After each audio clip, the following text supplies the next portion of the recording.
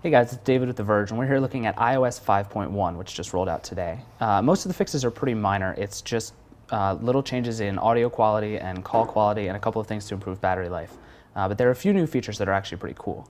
One is that on the old version of iOS, you actually had to double tap the home button to get the camera, and then one press on the button would take you straight to the camera app. Now it's always present on the lock screen every time you turn the phone on, and you slide the camera up to get straight to the camera app. It's just a little easier, and it's a cool animation anyway.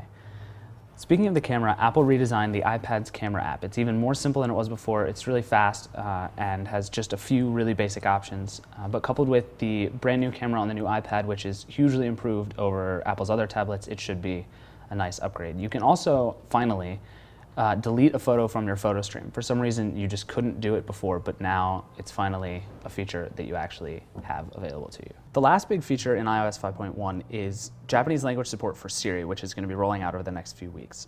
But otherwise, as we said, it's a fairly minor update, but it's definitely one worth getting. It's available now for any of the recent iPads, iPhones, or iPod Touches, basically anything over the last couple of years, you should be able to get it. And that is iOS 5.1.